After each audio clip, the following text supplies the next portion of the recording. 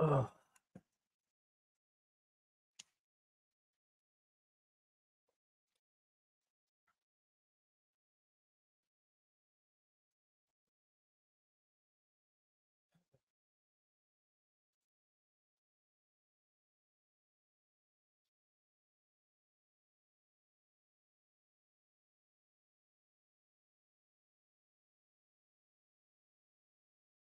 What is going on, guys?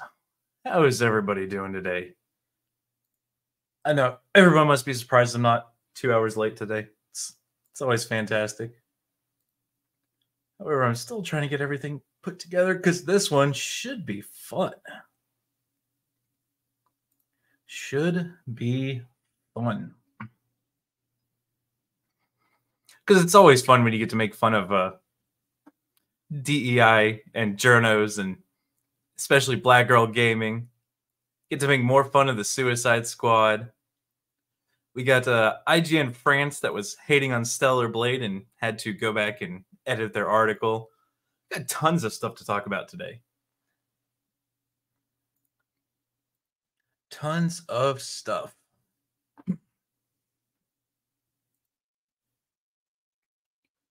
Hold on. Still getting everything pulled up. 1 minute. 1 minute. Here we go.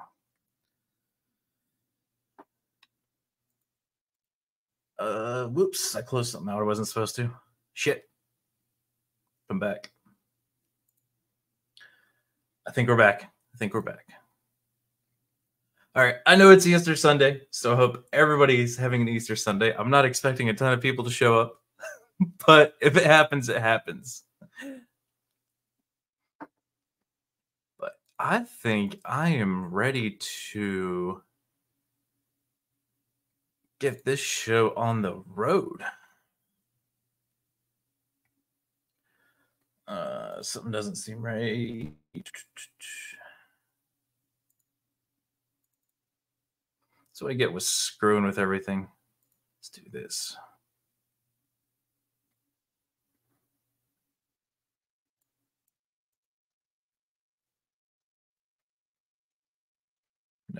No. Thank you. All right, I think we're working here.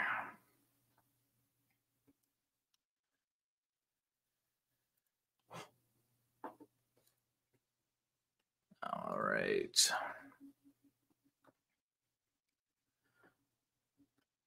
So let's start with Ugh. Dude, I cannot wait till allergy season's over and I get rid of this shitty cough. It's gonna be fantastic. All right, but let's start off with some light topics first. Oh, go away.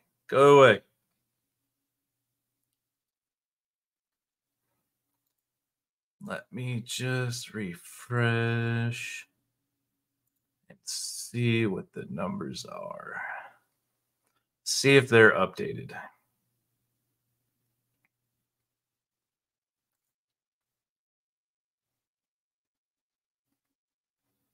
They are. That'll work. All right.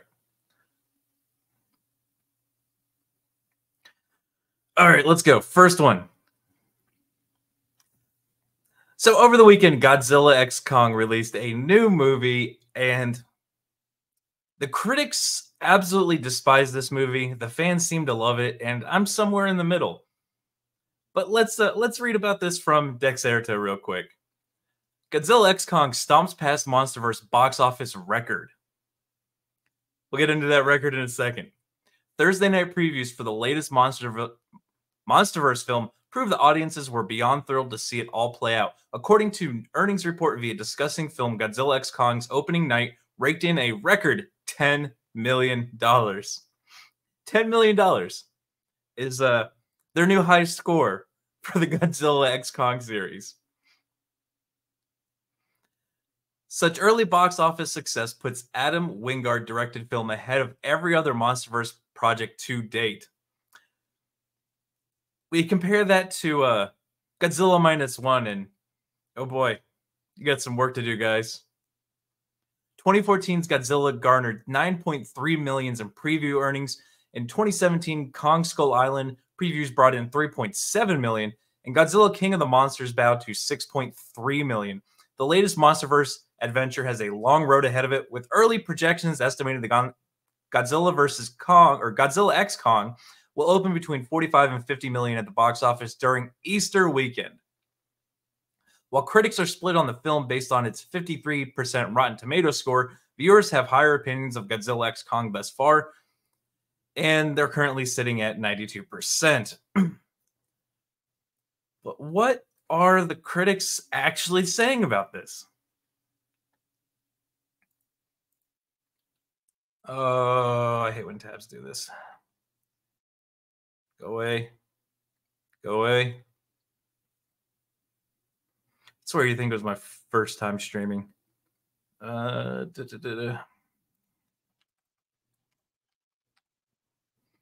it is. There it is. So what do we have here? A 55% from the critics and a 93% audience score. But let's do what we always do and click on the top critics and all audiences. So all audiences is actually at a 92%, which, granted, it's better than the series, and I would say the last movie, but the top critics have it sitting at a 30% audience score. There's not enough diversity in it, which is weird because every monster movie has nothing but women taming the kaiju, giant monsters, and befriending them and shaming men. But they want more. They want more DEI injections into this. But in case you're curious what they're actually saying about this, here we go. I highlighted just a couple to talk about. Godzilla X Kong is a big and loud as expected, but when the dust is settled, there's nothing to hold on to. The kaiju clash is a crushing bore. Now, I did watch the movie. It wasn't terrible. I think they put in too many monsters because I think there was like 9 of them in this one. And they're all in at different times doing one big like 30-minute fight. And it was just, I didn't find it entertaining. And you know, it's the MonsterVerse. So, of course, entire cities get leveled, which I think at this point there's like tens of millions of people that have no homes and no city. But ignoring that, we got another one. Godzilla X Kong, The New Empire is a mouthful of a title, and one that's surprisingly hard to parse out on its own, especially as it suggests more of a brand collab between those famed cinematic monsters than anything else.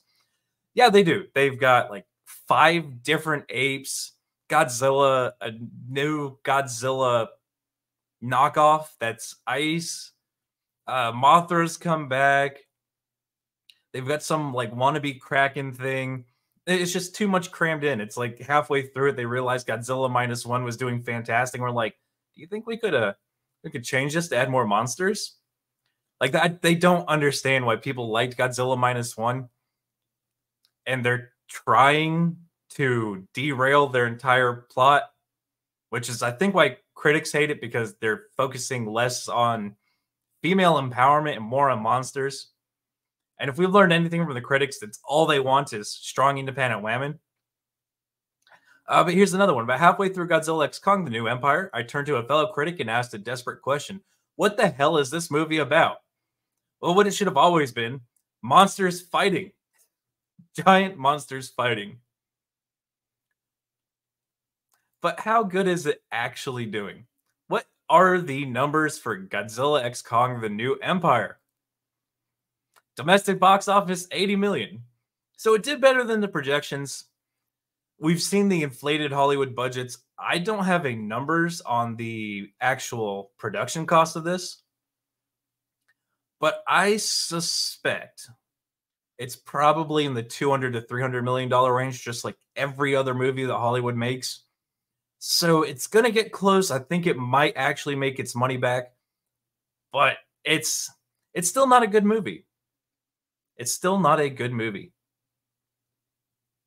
What do you mean you don't have sound? Yeah, I have sound.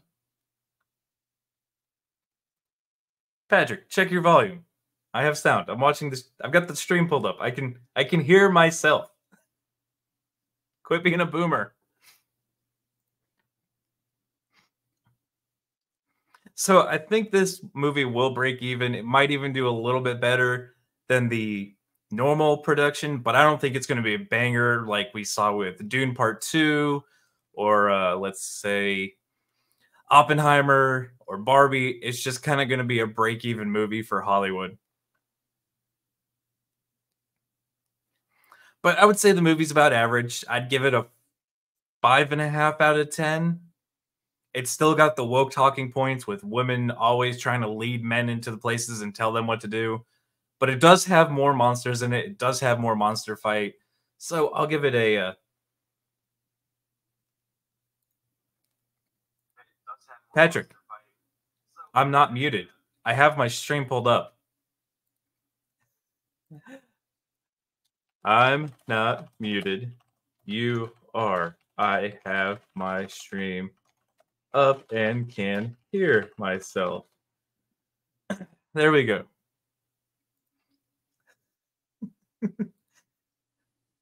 There you go. No, it's not me. It's not me.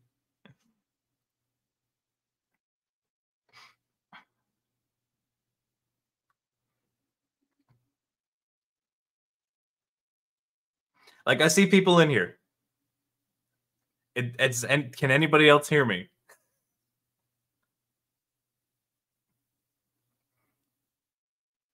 Or is Patrick just a complete idiot and incapable of turning on his volume?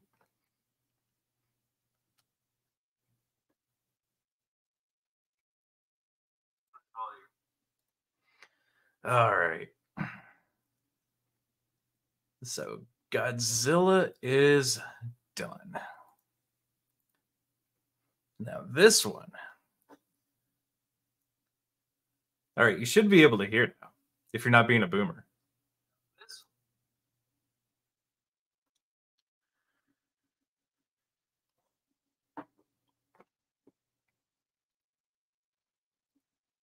There we go. Everything's still highlighted. Yes, it is. Yes, it is. Did you get your issue fixed, Patrick? Yeah. Yeah, I told you it wasn't me. I told you it wasn't me, it was you. I checked like 4 times before the stream started.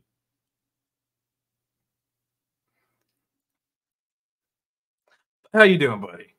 How you doing? How's the hangover today?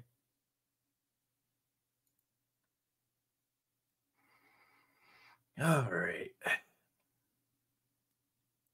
So next topic, Sega Europe. Sega Europe. This is gonna be a long time. Where did my 2024 tech layoffs? Because I covered it earlier and I covered it earlier this year and I wanted to reference that. It's a problem with having so many tabs. You do need your liver, Patrick. You do actually need your liver, sadly.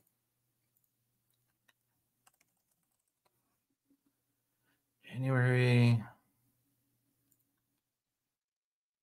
Oh, I don't want this. I don't want you. When I had one that had...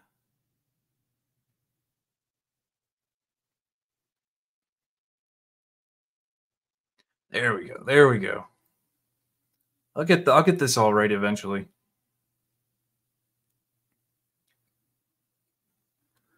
All right. Let's talk about woke companies laying off even more. Oh, I wish I could find the old article. I wish I could find the old article. It had all the numbers and I was dying laughing. No. All right, so here we go. So back in January, all the weird woke companies were scrambling and terrified because there were tens of thousands of planned people being laid off just in the first quarter of 2024. And I said it was going to be far worse than they ever could have expected. Far worse. Tens of thousands of people from the gaming industry alone being laid off. Google laying off tens of thousands of employees. And boy, was I right. Sega Europe laying off 240 workers, selling off Company of Heroes developer Relic. Relic used to make very good games. I remember playing the old Dawn of War series that Relic made. I remember playing the original Company of Heroes. It was absolutely fantastic. Company of Heroes 2 was absolute garbage with nothing but DLC that pumped the price of the game well over $100. And Company of Heroes 3 and its early beta access got absolutely destroyed in reviews because of how terrible it was.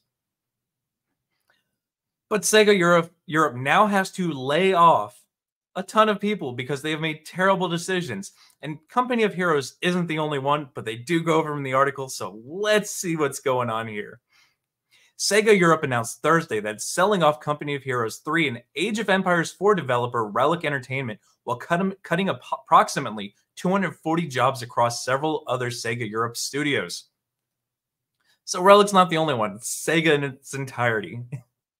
Relic Entertainment confirmed it's going independent with the help of an external investor. Under this new structure, it'll continue to support the Company of Heroes 3 and its next update coming in April. This is a huge change for us, but one thing does not change. We want to create amazing experiences for our players. I haven't believed that for years. 4 years. They've made terrible games. Dawn of War 3 was an absolute atrocity that I think it's still... Dawn of War 3 Steam. I think it's still got negative reviews on Steam. Oh yeah, it's still got a ton. Still got a ton. Dawn of War 3. Dawn of War 2 was a change from the original Dawn of War, I guess, trilogy at this point. Well, no, because there's more than 3. Lots of Dawn of Wars. They were fantastic and everybody loved them. Dawn of War 2 was a little bit different. It focused more on individual people in a squad. And then Dawn of War 3 came out, and yeah, it's still got mixed reviews. Nobody actually likes it. But maybe that was a Sega problem. Maybe they'll get back to making good games. Sega's share of Relic was transferred to a holding company that is to be newly established in the UK investment company, Emona Capital. Emona Capital is also invested in Amber, a game development service company. It invested $20 million into the company in 2022. So they're getting a little bit of money. Just a little bit. Sega Europe said it's laying off 240 people with their aim to optimize fixed expanse. Sega Europe, Creative Assembly, and Sega Hardlight, according to... Okay, so yeah, Creative Assembly has gone to absolute garbage. I would say the last 5 Total War series. It's more than that. So Rome 2 was okay. They made some changes. They definitely made it more normie friendly. It was less management, which I kind of didn't like and did like in some aspects. Attila was... It was its own game, but it felt like an expansion of Rome 2. Warhammer Total War they've got 3 of those now. They're nothing but grifts. I absolutely hate them with tons of DLC. They did the remasters, which were fantastic. Let's see. They did the Chinese one. That was awful. They did Troy. That was awful. Yeah. Creative Assembly's definitely gone downhill. And here we go. Sega Europe blamed its restructuring on a reactionary decline from the stay-at-home demand in COVID-19 and the economic downturn due to inflation, which led to lowered profitability for the company. It's 2024 and Sega is blaming COVID for their bad sales. 2024, blaming COVID. You know, it's not that they put out terrible games for the last, 10 years has nothing to do with that. Industry trackers put the number of people laid off from the video game industry in 2024 to over 8,000. More than 10,000 people were laid off in 2023. Yes, it's massive layoffs. And I do believe it was Sega who was involved in Hyenas. And Hyenas didn't even make it out of early access before the studio was canceled and shut down. And I did do a video on it, and I did reference it a couple different times. But if you didn't know, Hyenas was a woke game. And when I say woke game, I actually mean woke in its entirety. It was entirely diverse female characters killing men in a shooter that was similar to Fortnite without the building. It was absolutely awful. I'm glad it failed. I'm glad they lost tens of millions of dollars on that game's development. They absolutely deserved it. But this game, it's Sega's starting to go. They're all starting to go. It would not surprise me if all these industries by the end of the year don't lay off close to 200,000 people between Google, Facebook, and the gaming industry, because all these AAA titles, like we said here, or like they said here, demand in COVID-19 and the economic downturn due to inflation. But they're still putting out games like Dragon's Dogma that's $120 with all the DLC on a day one release. And all these AAA titles are still doing it.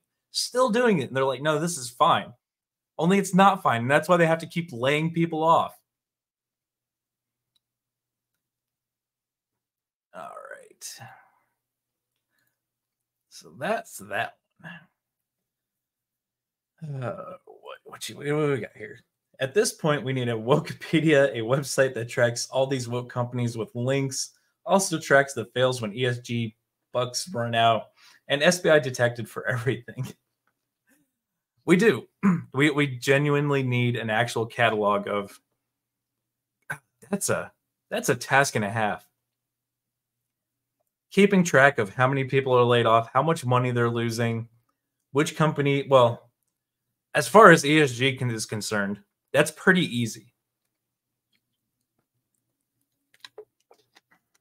So ESG is government mandated, at least in the US, if you're publicly traded, which is why a lot of the indie games that everybody loves do not have these weird diversity things in them, but things like Sega do. They're publicly traded. And Europe is an absolute cesspit for these weird woke ideologies that's nothing but communism. Absolutely nothing but dirty commies. That game looked awful. Yes, it did. Yeah, Disney's a dumpster fire. I don't know how like I get Disney's like the biggest grift right now, and I'll cover it occasionally, but it's like this. It's the same thing every week out of Disney. They did some dumb woke nonsense, and everybody hates them except for the absolute nonsense weirdos. I just get bored with covering it because it's the same exact thing. And granted, I know they lost, 2 of their lawsuits in the last month. Like, fantastic. But I will leave the Disney grift to Andrew Legal Mindset, because he's got that thing unlocked between the VTubers thing and the Disney thing. I'll let him keep that grift. What's up, Danielle? How you doing? I kind of didn't expect to see Danielle here today. Expected her to be out doing Easter Sunday stuff. Then again, she is kind of a degenerate. She just hides it very well. I'm on to you.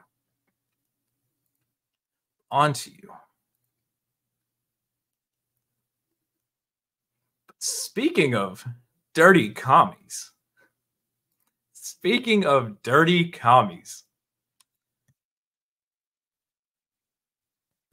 Oh, you already did your Easter stuff. I guess it is 1:30 now, right? This one tickled me. Japanese Communist Party seeking to file formal United Nations complaint regarding manga featuring sexy female characters. At least they're honest about it now. At least they're honest about it now. It's always been the commies. Always been the commies. And sadly proving that ongoing war against creative freedom is not just limited to entertainment in the West, it appears the Japanese Communist Party is preparing to file a formal complaint with the United Nations regarding the continued depiction of sexy women in Japanese magazines and manga. Because they want everybody in a paper bag that you can't see. And I say paper bag because we all know what I'm talking about when women are covered in head to toe in a single bed sheet and you can't see anything. The party's latest political play was the first relevant on The party's latest political play was first revealed on March 18th, courtesy of Misato Nakayama, a user on the Japanese open blog website Together. I scanned a QR code in the Shimbun Akahata, the local newspaper publication of the Japanese Communist Party, and looked at the survey being conducted by Japanese feminist organization, the New Japan Women's Association, wrote Nakayama. As machine translated by Deep L, it seemed that they were conducting a survey about magazines. The question was, were there any magazines in the store that you were interested in, such as adult-oriented magazines? I absolutely love that they're using One Piece. Nami is fantastic. Absolutely fantastic. Big Boba. However, far from just actual adult magazines, many of the titles listed for selection in the survey were manga magazines for both younger shonen and older seinen male demographics, the latter of which tend to include photo shoots of real-world female models, including Akita Shoten's Weekly Shonen Champion, Shusha Weekly Jonin Jump, and Haku Sensha's, look, I'm American, I'm going to butcher these names. You're just going to have to deal with it. Young Animal, the last entry, perhaps best known as the home magazine of late Kentaro Miura's Berserk. God, reading's hard today. Yeah, Berserk was absolutely, it was good, but it was bad. In a 3-day preliminary, is this what I get for being a Jew and streaming on Easter Sunday? I can't talk. In a 3-day preliminary survey, 517 stores conducted at the end of December, we found that adult magazines and convenience stores, which we thought had disappeared through our campaigns and surveys, were making a comeback in various locations. Fantastic. Fantastic. We tried to ban sexy women, and the base chads were like, nah, bring them back, fam. Bring them back. I think that covers a lot of what the article's saying, because I've said it before about how Korean and Japanese companies are firing all these woke weirdos, communists, and feminists straight out of there. I've done it, 3 videos on that now? They're just like, nah, y'all are weird. Y'all are costing us money. We're just going to sell what the fans want, which is the way it should be. It shouldn't be this crazy nonsense. I do love that art. Just attractive women, small bikinis, just chilling, hanging out. But I mean, I guess that's why there's so much anticipation for Stellar Blade. Like, let's not pretend like nobody's waiting on Stellar Blade, because they're giving us absolutely beautiful, beautiful gameplay. And every time it pops up on Twitter, I have to sit there and just admire the idle animations of the game. This one's for all you chads out there.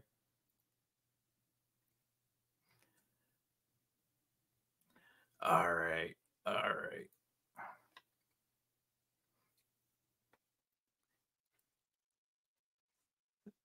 But we are seeing a resurgence of absolutely fantastic women in gaming from at least some of the studios. Maybe not all of them, but some of them.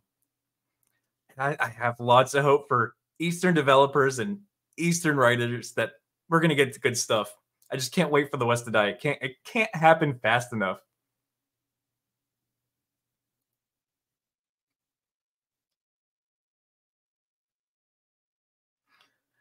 All right. They just kept filling up dumpsters full of cash and setting on fire. You're not wrong. You're absolutely not wrong. Dirty commies, not one freaking inch. Gatekeep your hobbies. Yes, gatekeep everything. Zealously gatekeep everything. Because if you don't gatekeep it, they come in and destroy it. Mazel tov. Thanks. What's up, Pie Case? How you doing today? I'm glad you joined in to hear my rant about sexy women. uh,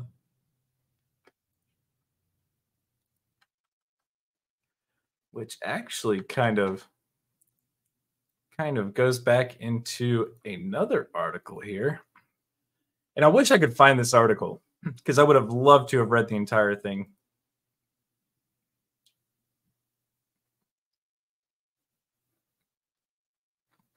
Where did it go? Because IGN is still absolutely being complete weirdos and apparently have never seen a woman, or any real women in their lives. I can't find the article. It doesn't appear to be archived. I haven't found it. But here we go. IGN writer Ben Osala insults Stellar Blade director artist Hyung Tae Kim, who has married fellow concept artist Jaeyoon Chae. And here's the little snippet of the article that somebody managed to get. It's not new, and other games have chosen to highlight the strengths of female characters, but where a Bayonetta stands out with an iconic character design, or a 2B from Nier Automata inspires an entire generation of cosplayers, Eve from Stellar Blade is just bland. A doll sexualized by someone who has never seen a woman. And this literally, no joke, was written 4 days ago. 4 days. So well over a month after the company released footage of them scanning the woman and putting her model of her body into the game. IGN France comes out and is just like, it's not a real woman, y'all. You know that, right? Y'all know that. But that's not the only thing. This is her. This is the concept artist. Fantastic. I love it. I love it.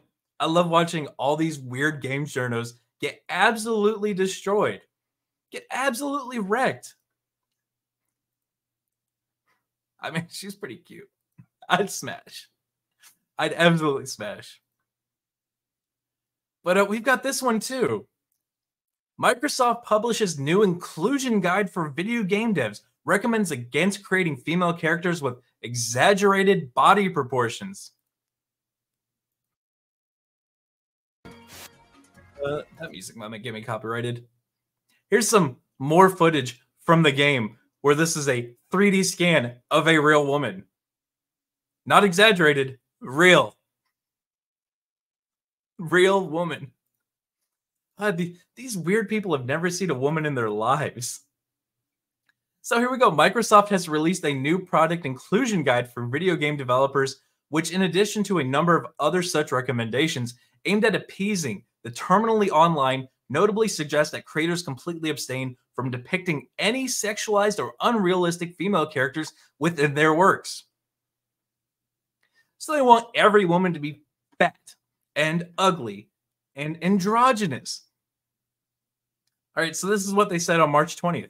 Approachability, which ensures all players existing and new experience a novice feel safe and welcome. Representation is about reflecting the diversity of the player and creator community so everyone can feel that they belong. Globalization is about making global players feel at home. It's like, how many times did Alex Jones have to be right? Fucking globalist. It's the damn globalist. Accessibility. Yeah, it's just, this is absolutely getting insane. That even like, what, a month and a half They're still saying these aren't real proportions to women. And the companies are like, we literally scanned the woman. Here's her. And they're like, and we're going to ignore that and write more articles that they're unrealistic. God, these people are so weird. So weird. I guess I left that up. Patrick with the butts. Get wrecked commies. Yes. I don't think anybody here does. I don't think anybody here is going to have an issue with sexy women. What's up, Grandmaster Chris? Yeah, I'm going to try and get there. I'll see when this stream ends. Protect the waifus. Protect all the waifus. All of them. Every single one of them. Boys, get your tower shields. Get your swords. Get your spears. Get your rifles. Keep your rifles by your side. Yes, happy Easter to all our Christian brethren. And may we one day embark on a great crusade to cleanse the world of the utter disease that has infected it. Smash the Hulk. Or smash like the Hulk. Yeah, I'm going to ban you one day. Smash like the Hulk. Yes. Yes, absolutely. Absolutely. So I think this one's going to be a live stream exclusive because there's not a ton to talk about. But I thought it was just kind of funny. Oppenheimer finally opens in Japan and viewers are divided. I could not imagine why. People in Japan are divided on Oppenheimer.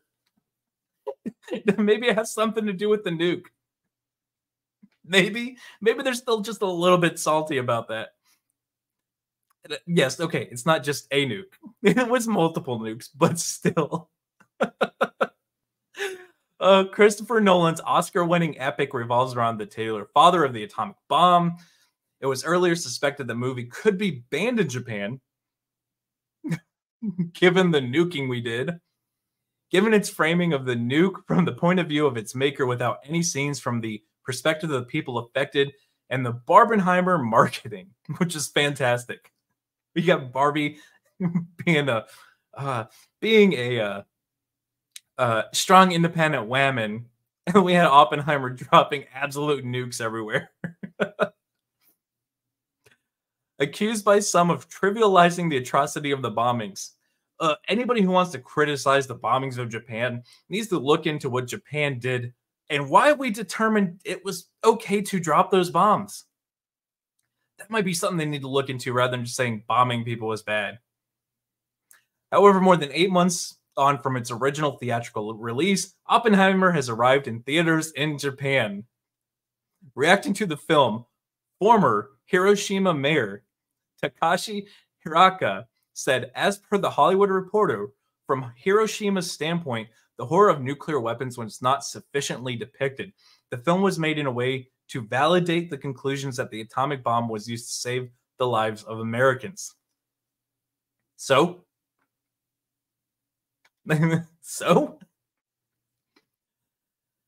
Toshiyuki Mimaki, a co-chair founder for Hidankyo, bringing together a different A-bomb survivor group, also told The Guardian, I was waiting for the Hiroshima bombing scene to appear, but it never did. It's important to show the whole history, including the victims, if we are going to have a future without nuclear weapons.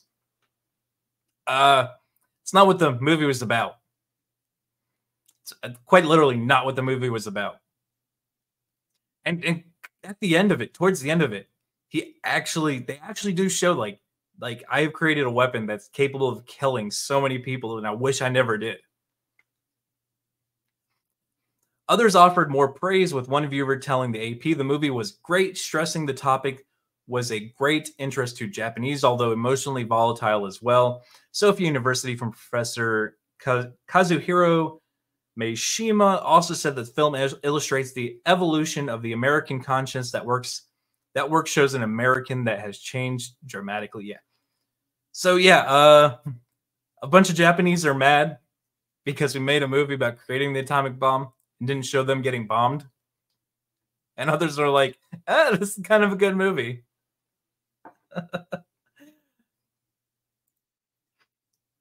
Crusade, crusade, crusade.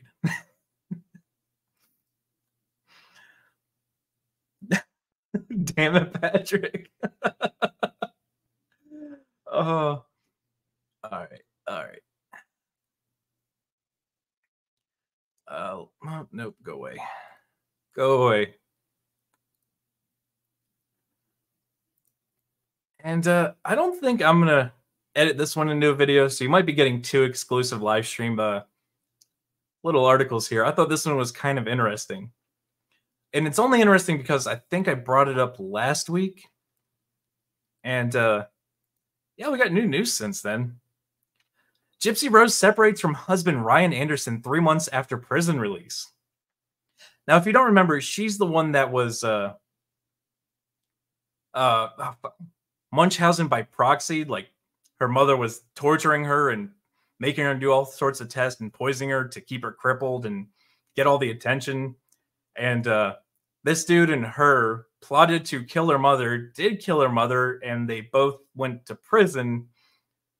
And she got released, and she's like, "Yeah, I'm divorcing you now. I'm gonna go live my life." Which, yeah, that's happening.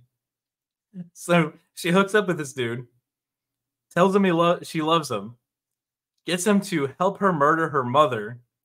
They go to prison, and then as soon as she's out of prison, she's like, "I'm out, Holmes."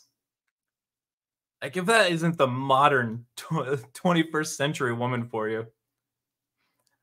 It's a crazy story, like, how this is going. Granted, she probably has a bunch of mental issues. I mean, we're talking about women here. They all have mental issues. This was just crazy. Oh, he's not the boyfriend killer? I thought he was. I thought he was. So wait, hold on.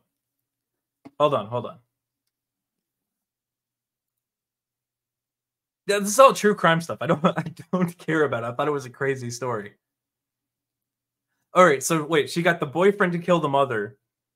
They go to prison.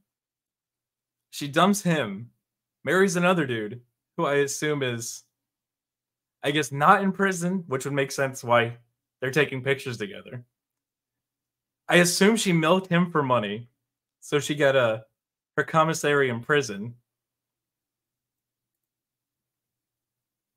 and then gets out and leaves him. Yeah, it's a woman. They're gonna have simps. Simps are awful. Simps are awful. Patrick, I'm looking at you. Simps are awful.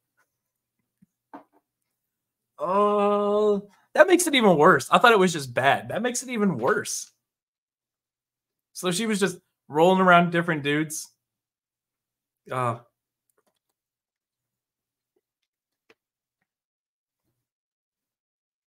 That's even worse. All right.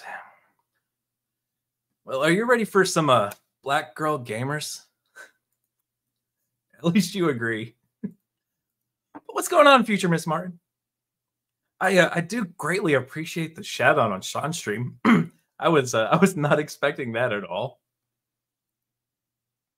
And you gave me a happy birthday too. That was fantastic. But let's go on to the black gamer girl drama, because this is like watching morons and it's like watching retards slap fight each other. Like, it's funny to watch, but you feel bad after.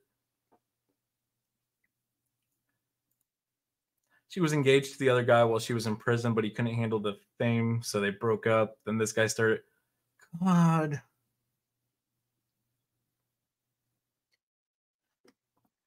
I think we should have like a simp registry.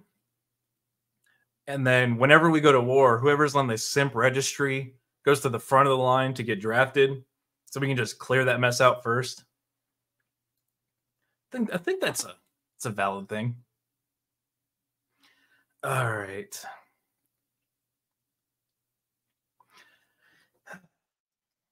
So let's talk about the Black Girl Gamers drama, which I've technically covered, but it's getting even worse.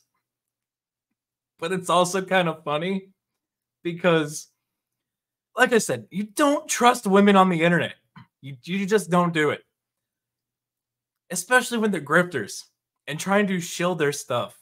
How they go from being absolutely on the side of DEI and woke gaming to black girls need gamer spaces to saying, well, I'm not making money, so I'm gonna grift from the other side that has money and seem to be doing good. Mm, let's dial back for just a second. Gothics, who is was a black gamer girl for them, decided she wanted to change her point of view and grift on the right side and complain that woke gaming is bad. Just pulling a 180 and doing the whole grift thing. Has now called out now that black gamer girls is in the spotlight, or black girl gamers. Should rearrange that. Black gamer girls kind of flows better. Anyway, digressing. Decided that now that they're in the spotlight, she's going to get her grift. Grift on, girl. Get it. I love seeing infighting. And call them out for their DEI woke nonsense and harassment of people who don't agree with them, which we've been dealing with for years at this point. So it's nothing special, but get that grift, girl. But Black Gamer Girls comes out and decides to just create a 33 thread response to Gothics on Twitter instead of just taking a picture or a screenshot of something they could write and posting it in there. It's got to be 33 pages long. Who the hell is telling these people to do this? Guys, never post a 33 thread reply on Twitter. Don't do it. Nobody's going to read it. Nobody cares. Like, oh, this is girl fighting. This is exactly what this is. This is girls arguing online, just constant replies to everything. But it's not, it gets even worse. Part 2. It keeps going on. So the gist of the story is Gothics decided to adopt the right non-woke side of gaming and movies and complained about the Black Little Mermaid, which, look, we all knew it was going to be trash when we saw the pictures of her being black. Let's be honest. We knew it was going to be trash. And they harassed her out of the Black Girl Gamers. And she didn't say anything until it came up recently because it's a grift. But she said she was kicked out and harassed and done all these things. And Black Girl Gamers comes back and says, hey, we got screenshots of everything you did. We didn't kick you out. You left. So this is absolutely just nothing but a girl fight. And I think it's funny. I love watching people pretending to be right, fighting with their old leftist pals. And the fact that they're girls just makes it even funnier. Because either way, I don't care. I hope Black Girl Gamers absolutely fails. I covered it in a previous video. It's nothing special. It's just another one of those woke DEI, we do nothing but hire black people, so nothing's ever going to happen to us type deals.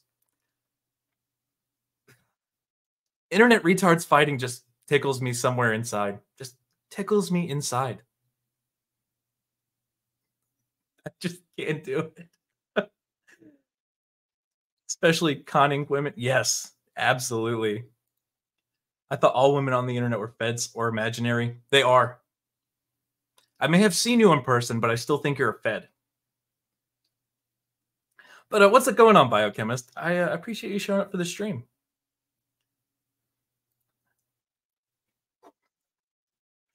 You are a figment of Ben's imaginations.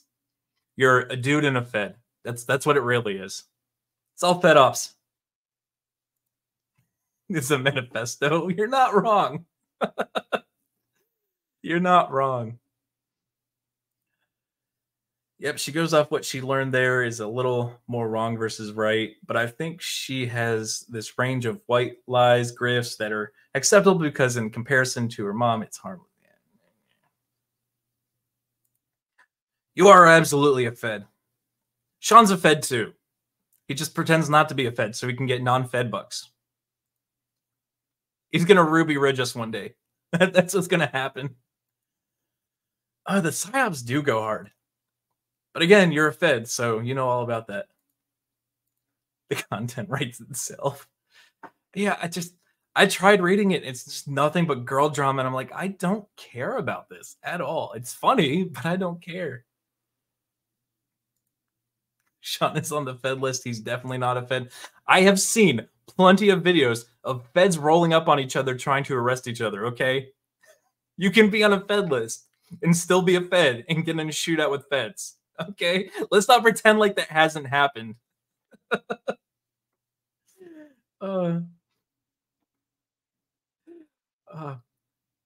Feds arresting Feds are the best.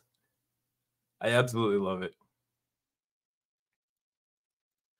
All right.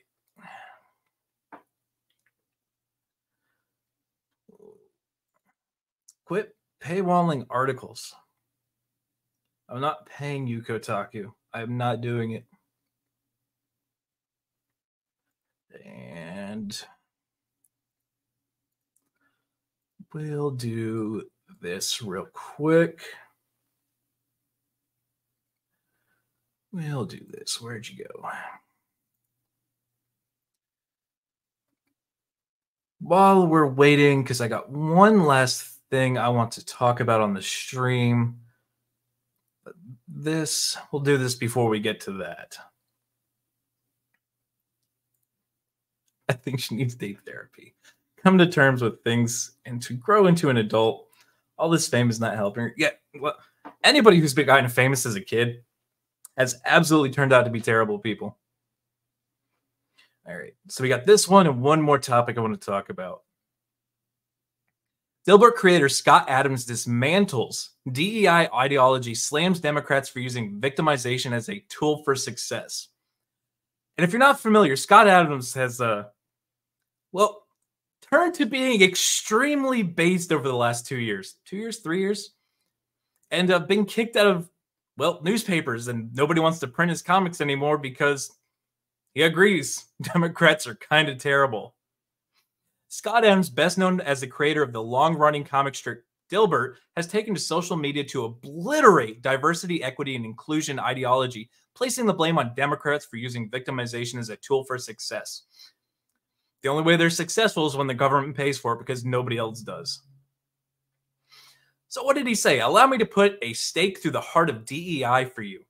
Adams prefaced in a fairly lengthy post on Twitter, if DEI proponents wanted to achieve the kind of diversity that's good for every member of society, they would correct the Democrat-Republican imbalance in our most important companies. A lack of Republican on staff caused Twitter, Facebook, and Google to censor free speech for years before getting caught. A lack of Republican voices in the corporate news business, excluding the Fox News bubble. Let's be honest, they're still Democrats. Allowed over 20 major political hoaxes to flourish in the past 5 to 7 years, further pointing out the right had a few too. A lack of Republicans destroyed the reputation of Harvard. Republicans would have added balance to leadership. Google's Gemini AI, literally the future of their business, died in the crib because of a lack of Republicans on staff. Well, a lack of anybody. Like, let's put this, anybody right of Marx is considered alt-right. So the centrist would have helped a lot just as much. But here he goes on. Are you think of getting a face tattoo and dropping out of school? Talk to a Republican before you do that. Adams suggests any Republican, anywhere, anytime, they will stop what they are doing and give you honest and useful advice. You can talk to a centrist too. Like you can talk to anybody outside of the left and I'll be like, that's probably a bad idea. And so he goes on to say, and if you follow that advice, they will offer you a job or recommend you because people who can take advice and implement it are like diamonds. Everybody wants them. He keeps going on. Check the stats. Republican women literally have a fraction of the mental health issues of liberal women. And I love that New York Post article came out. I covered the hell out of that. Liberal women are mentally ill. Now look at the saucer-eyed Democrats on MSNBC and tell me they don't look mentally ill.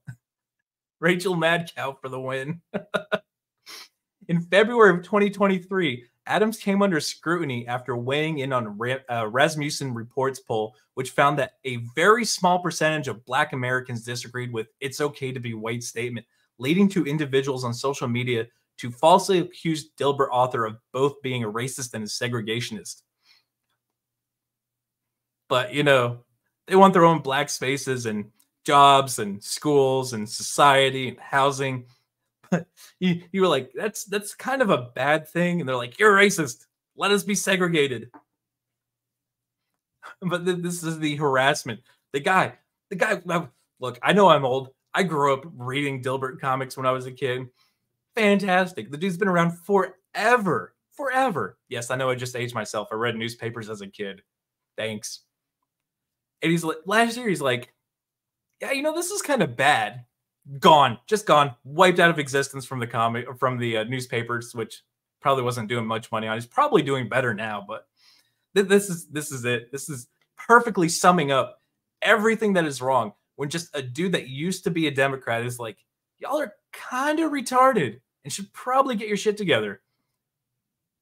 But you can't say that today. You cannot say that today.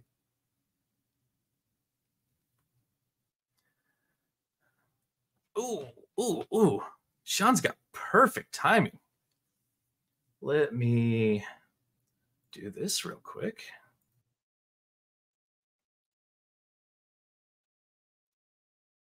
So I have a special guest today because I gotta grift some stuff, right? That ought to work. What's up? Hello. Not too much. How you doing? I'm doing all right. Yes, so our boy David, the legal scholar of Arkansas. Absolute genius. Yes, the unclean hands. The uncleanest of them all. The hot dog guzzler himself. Yes.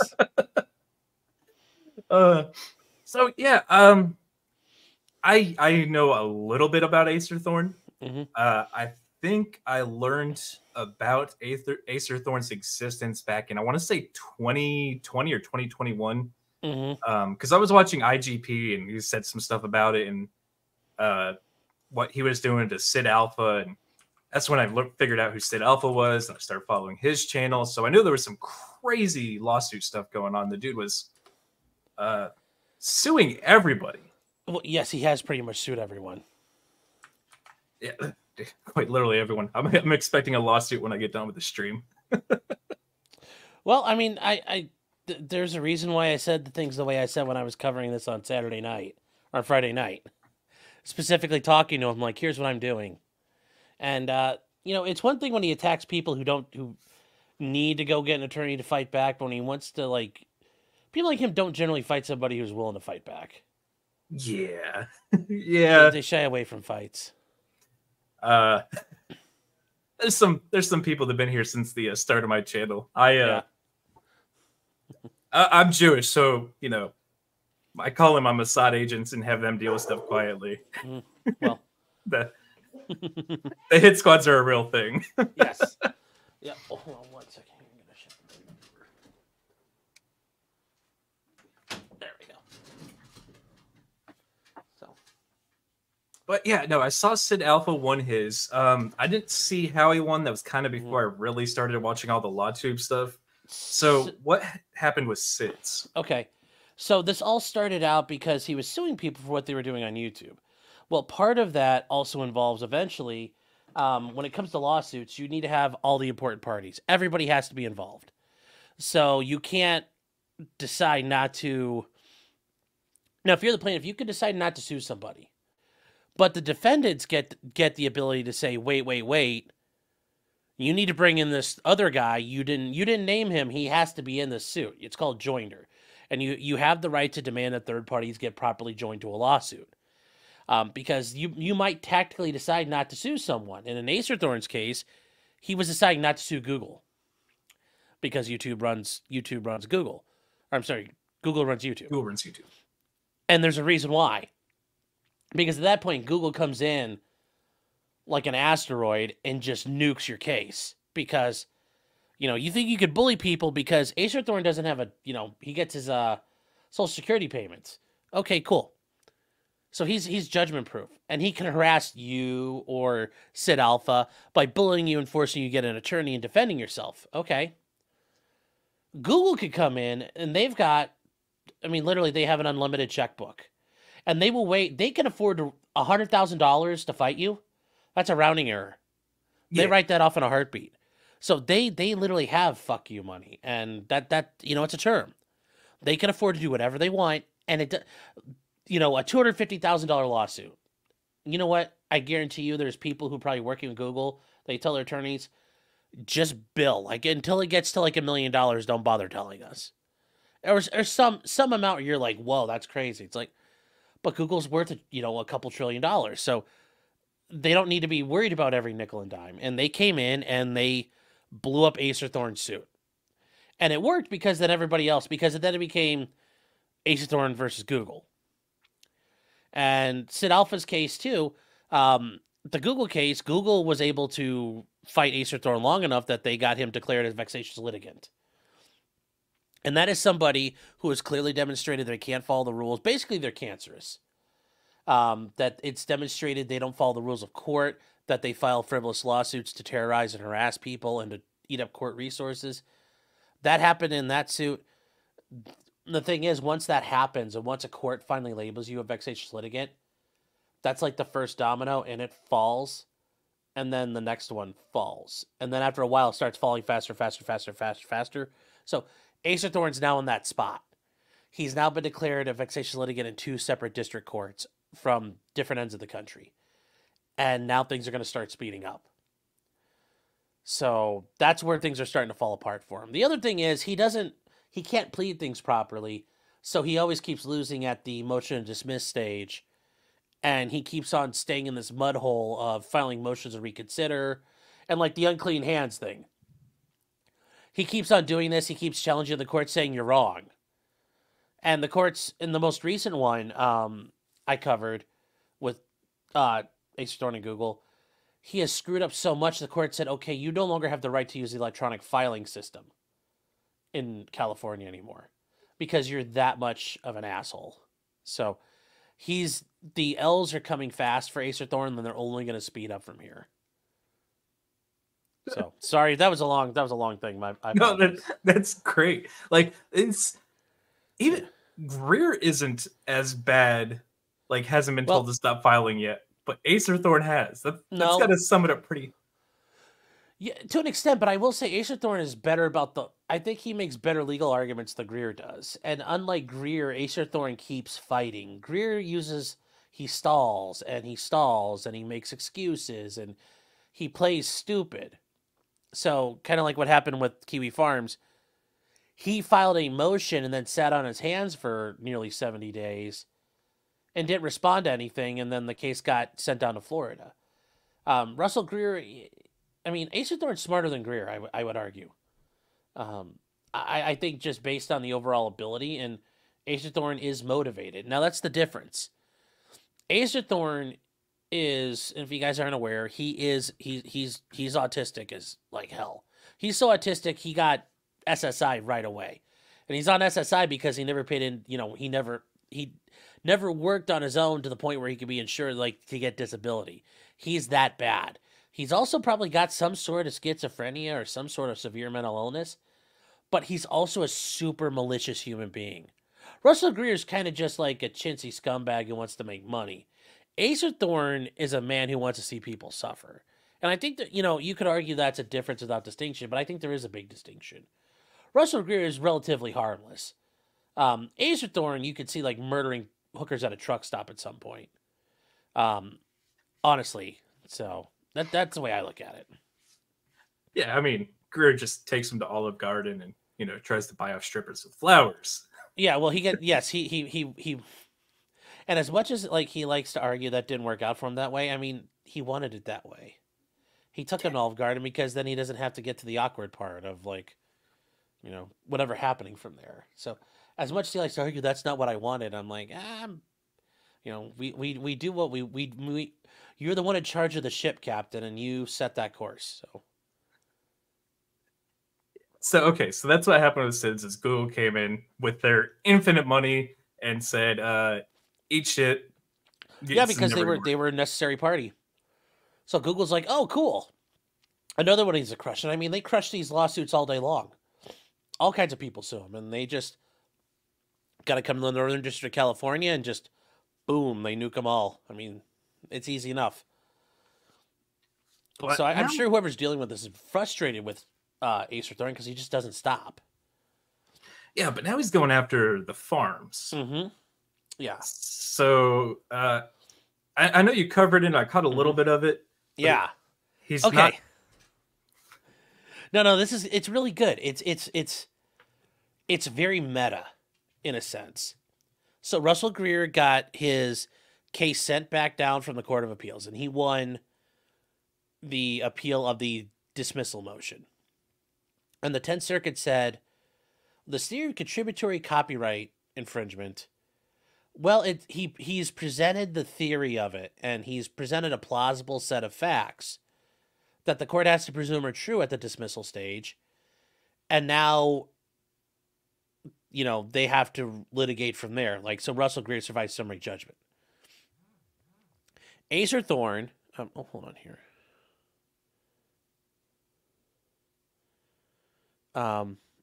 So Acerthorn looked at that and said, huh. And what had happened is, actually, I need to keep on the Greer case. In response to that, Knoll decided, fine, we're going to the Supreme Court. And so they filed a petition of certiorari, which is where you ask the judges, will you please hear our case? And that's pending. Acerthorn came out with a video of why they're going to lose. Now, is it likely the farm's going to get granted certiorari? No. Just the odds are against you in general. Now, they do have a unique issue that the Court of Appeals completely turned, and there are law scholars that read this opinion. This is basically kind of set back copyright law 45, 50 years in the 10th Circuit. It's overturned. It's that bad. Even though this isn't, other cases might get decided differently by other judges in the 10th Circuit, this isn't a good ruling. So the court might take it up because this is a pretty big problem. Otherwise, though, they're not going to take, it's novel enough, but just on its face, I mean, you're in lottery ticket territory when you're trying to get cert.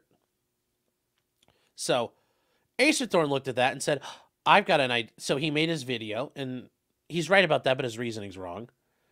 And somebody in the farms uploaded it for the purpose of archiving. Because that's what the farms does. Things get archived. It's documentation of, here's what this person does. And for Acerthorn, everything he puts out is just absolute garbage. And people are like, look at this cringe work. We're saving it for history because he can't ever delete it then. Well, Acerthorn contacts Knoll and says, hey, your guy just put it up. Take it down as part of the DMCA. And, being here on YouTube, you understand that's an issue at times. If you just upload somebody's stuff straight up, they'll say, take it down. So you have to take it down. Knoll then tells the guy, hey, Acerthorn is losing his mind over this.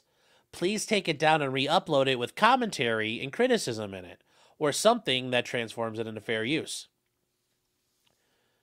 At that point, then Knoll also puts up his Acerthorn's response, because Acerthorn's just a smug asshole.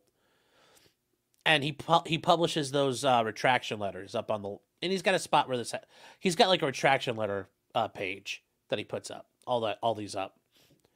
So the guy takes the video down, re-uploads it with commentary and criticism. Acerthorn looks at that and says, aha, that's no different than the theory Russell Greer is alleging, contributory copyright infringement. And the idea there is Knoll has not told people to stop doing it, and he's letting them host, in Russell Greer's case, a link to Google Drive. And on this Google Drive is all the crap Russell Greer made that's already copyrighted. So the idea is that Knoll's not effectively stopping it, and that he put Russell Greer's cease and desist letter up, and he's mocking Russell Greer, calling him drooly, calling him rat face, all of that. And Russell Greer is arguing that Null is encouraging this, and it's the idea that I'm not actively copyright infringing, but I'm basically telling other people go ahead and do it. Well, Acerthorn sees this now the same way. He's trying to basically make the same set of facts that this is contributory copyright infringement, like through a third party. So it's funny that Russell Greer got a ruling. Acerthorn made a video about it. The Farms put up that video that Acerthorn made, and now Acerthorn's using the ruling that Russell Greer made to go after the Farms for putting up that video. Like I said, it's very meta at the end of the day. Like when you think about it, it's a very much it's almost like it's this circle, but it also it's a circle of facts. It's not like a straight line of facts or it branches off. Literally, the facts kind of go right back to the beginning, and that's where we are. It's a very meta situation. Yeah, I mean, at least I can comprehend the Greer argument. Like, hey, you're sharing the link to my stuff. But in Acerthorn's, like, hey, we took down the videos, they re-uploaded it with commentary. Yeah. That shouldn't negate the entire thing just right off the bat.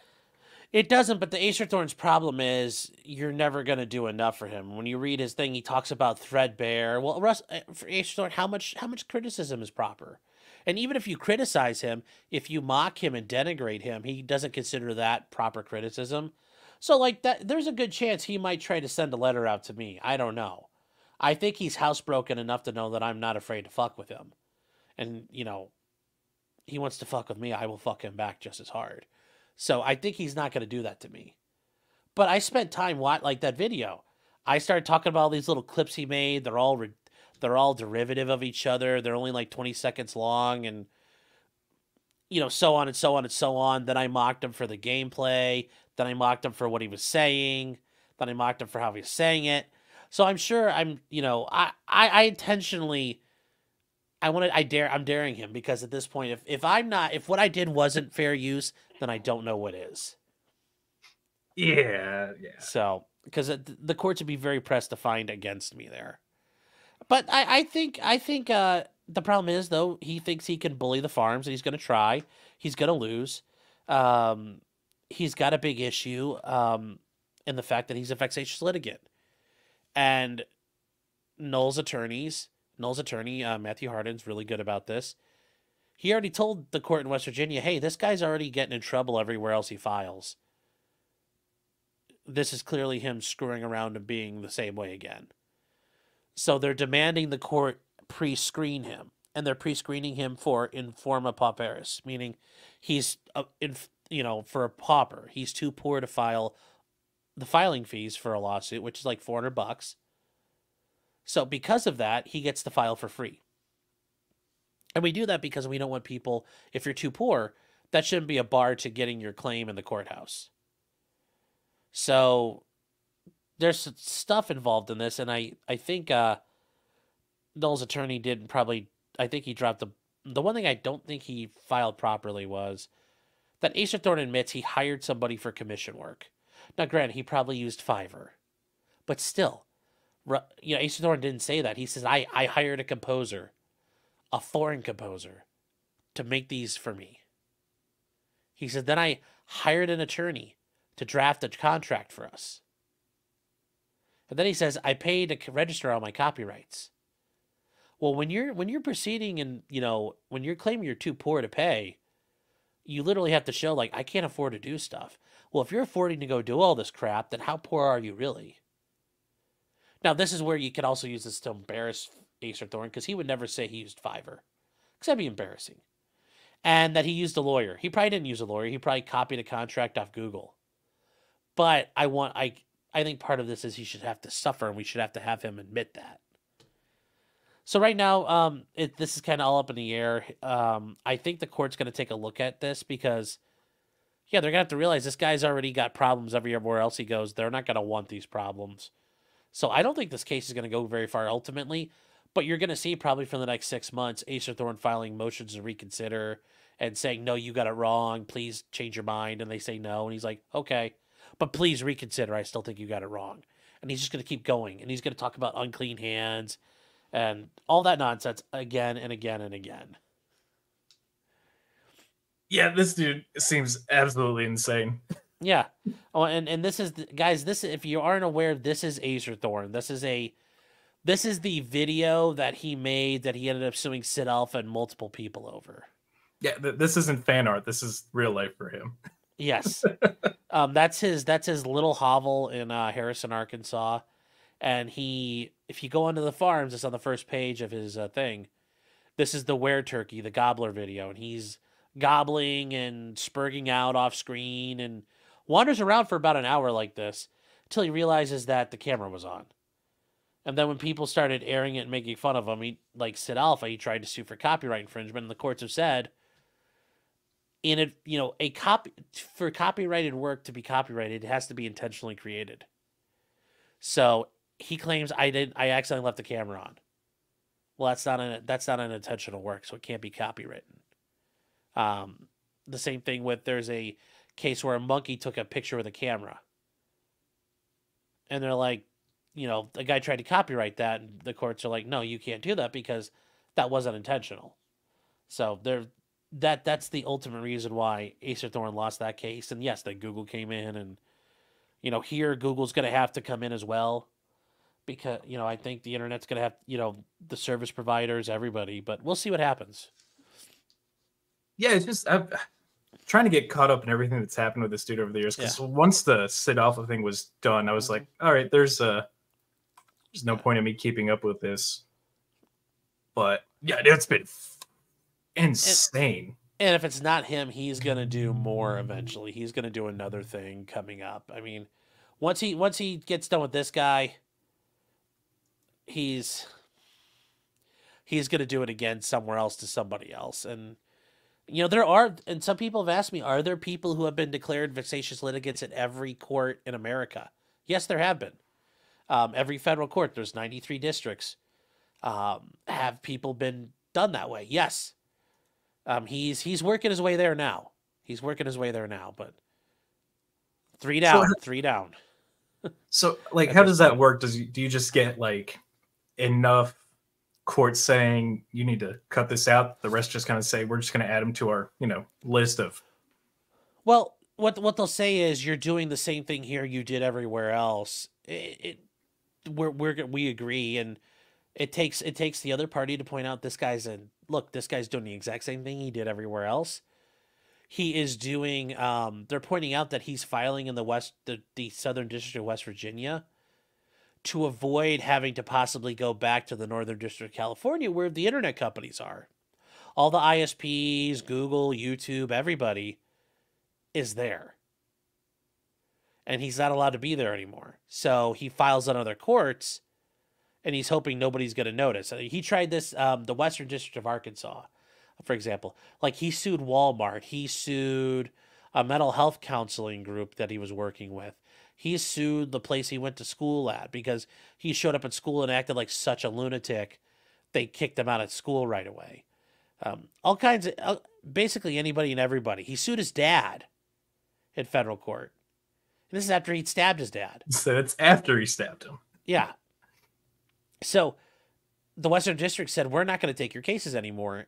And the way it works is at that point, you have what's called you still have the right to sue, but you're subject to what's called a pre-screening injunction.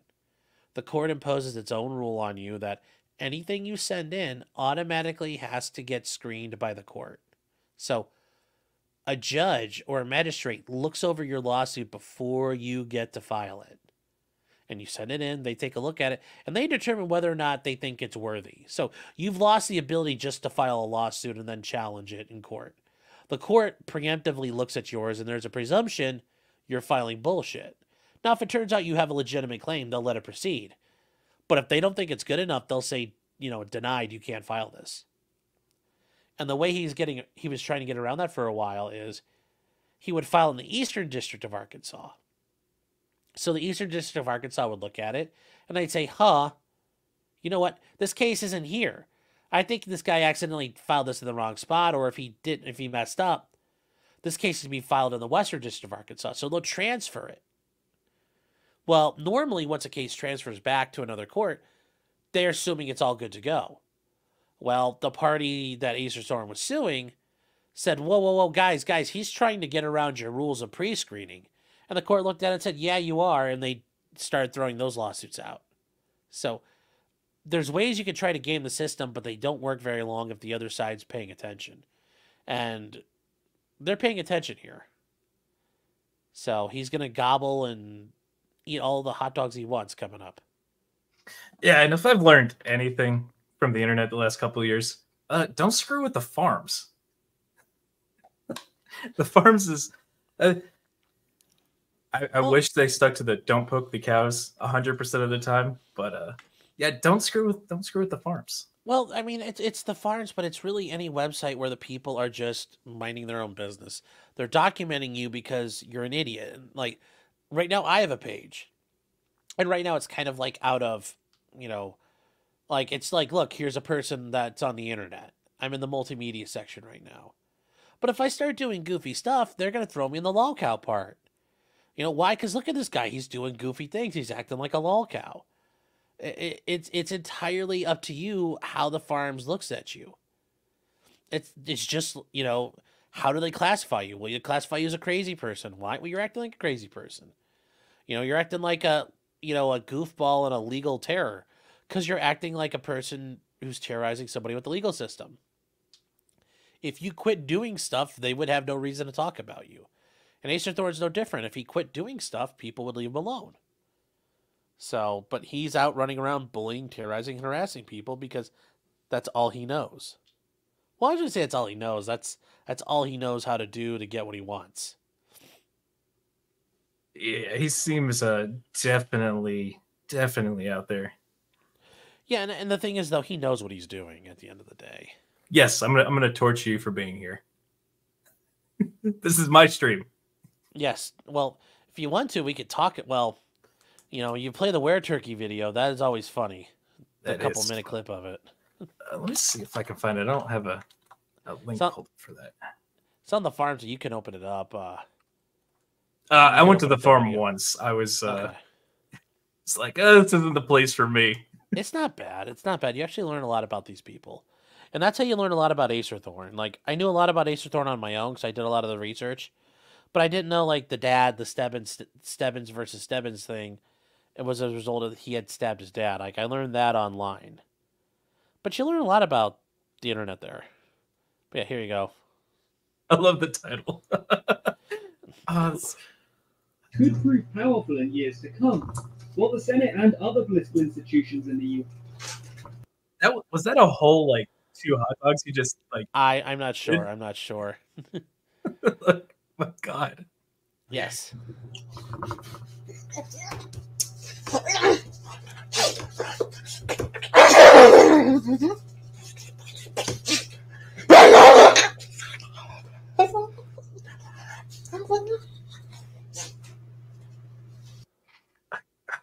I know you said schizophrenia, but like I don't think that goes far enough. I don't know what it is. It might be schizoaffective disorder.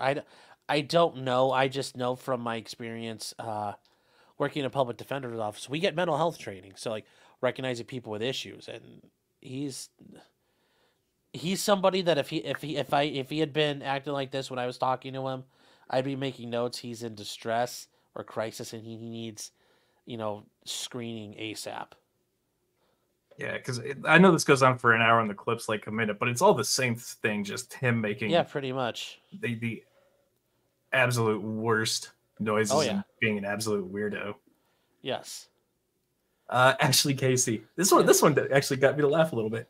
If there are men out there worried about their daughters one day having sex, just show them this pic and they will forever abstain. Oh, that's one way to handle it. That is one way to handle it. Oh, that's just, the way they, it's pretty bad. Well, when you're involved at the interaction and dealing with crazy people, they're gonna, they're going to interact with you. They're going to come, when your job is cataloging crazy people, they will come find you. So. I think Acerthorn might be going for the catch all the mental disorders. He might be. Which one did they censor? That's why I have mods on my channel, because YouTube censors their stuff all the time. Yeah, YouTube censors a lot of things nowadays. So, Have you did you see the Stellar Blade palette cleanser I like throwing up on my stream? no, I had not seen this yet. All right. You know what Stellar Blade is, right? No. I'm Okay, trying to so think. it's a new game coming out, Okay. and it got a bunch of critique from the weirdo games journalists saying, this is terrible. It's not real women. And then the game company released them 3D scanning a woman in. That's what that was? I've seen the tweet Yeah. about that where it's like, real women don't look like that. And they're like, yeah, she works for us. Yeah. And they showed her sitting at a computer. Yes. So, gameplay footage, palette cleanser. Okay. Oh my God. Yeah. So, yeah. Okay, that part though, like where the ass cheeks are like slightly underutilized water balloons. Okay, that's a bit hard to believe, but The gameplay footage coming out has been yeah, like just looks like two kids fighting under a blanket there. Damn. yes. Look at that. It just goes on. There's so many. I didn't see all those. Holy cow. Yeah, just everywhere. Like if you just type in Stellar those Blade are some really good fucking physics. I'm sorry to swear, but I'm like, holy cow, those are amazing physics. Yes. Look at that. Yes. Does she clap her cheeks together as a defensive thing? Like if she doesn't, I'll make her clap. They clap and it like the enemy's attacking. He's like, ah! Like the shockwave puts him back. Yeah, I saw the actual model. They 3D scanned it. I was like, God, I want a PlayStation just for this game now, just to piss off games. They should. Oh, so I'm surprised. Yeah, there's not enough. There's enough trans inclusion in it. I'm glad there's none of that. Well, I want to say the last 6 months I've been covering Eastern companies going back and forth on all the DEI woke stuff. Yeah. And it's like it gets like one step up the stairs to being woke, and then somebody comes in with just an absolute skull crushing hammer and is like, "You're all fired." It's fantastic. Well, that is the one advantage of Asian culture and business culture is there's very little. It's not really built on innovation. You don't rock the boat, so. Yeah, I went there for 3 weeks. I just love you letting us sit there. Yeah, I'll let everybody enjoy it. I know everybody enjoys it. We'll just leave it. So, is there footage of like the boobs just bouncing around or anything like that, or is that all that there is? 'Cause it's like, I'm kind of curious to see how those work. I know they're there. I know they're there. Oh, is that the game up there? Is this both? Is this this the game is too? it. Yes. Oh, this open is that up. All it.